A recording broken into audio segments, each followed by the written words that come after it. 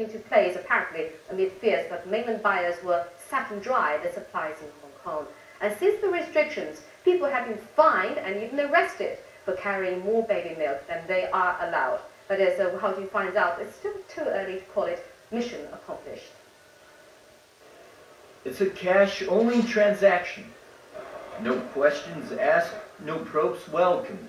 At the local port in Shenzhen, a port of entry into Hong Kong, just walking by casually and you'll see goods and cash exchange hands the way you see in an organized crime movie. But the reality is far more innocent. Selling like hotcakes here are baby milk formula bought in Hong Kong. Last month, authorities in Hong Kong banned travelers leaving the city with more than 1.8 kilograms of baby milk formula, apparently to ward off milk-craving mainlanders worried about food safety at home. But with a huge customer base ready to shell out big bucks, profit-seeking merchants are coming up with new ways to beat the system.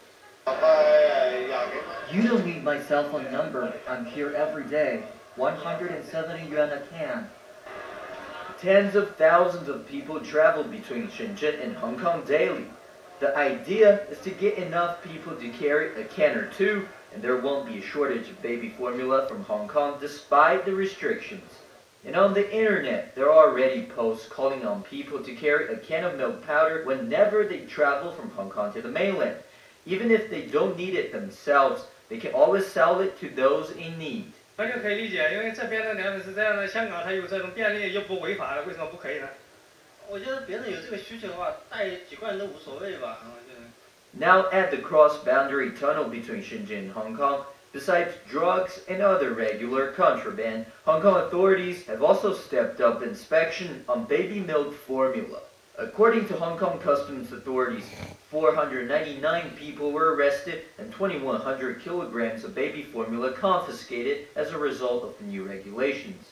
Meanwhile, industry insiders say the prices of baby formula, both smuggled in from Hong Kong and legally imported from abroad, have shot up 20 to 30% on the Chinese mainland. Legal experts say though the way the transactions are conducted may look a bit shady, as far as they see, the baby milk carriers are not breaking any laws. Wu Haojun.